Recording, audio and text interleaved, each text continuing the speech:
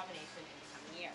We had numerous associates on the ground, including John Redinger, who shared one Google Glass anecdote that I hadn't really thought of this angle yet, but yeah. Google Glass was everywhere, including dudes that wore them in the bathroom, which makes it an exceptionally creepy experience. Like you're standing there at the urinal and you look over and It's even weirder when the guy's like, say cheese.